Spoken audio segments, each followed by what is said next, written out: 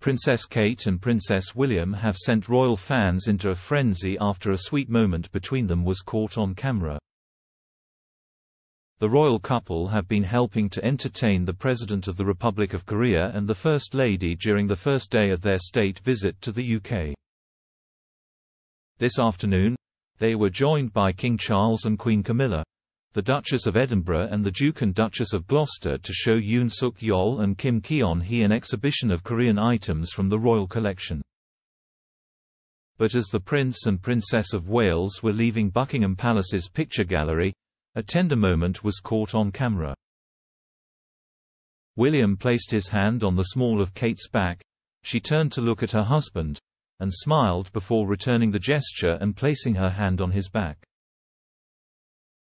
The footage has already spread across social media, with royal fans delighted that the moment was caught on video, as many users have already rushed to comment. One person gushed, "Ah, how adorable. Those two love each other so much." Another said, "This is just the sweetest video ever." A third wrote, "I love them. So genuine. Nothing posed for cameras, just a dedicated loving couple." Another added, "Their body language says, 'Thanks for being here. I couldn't do this without you.'"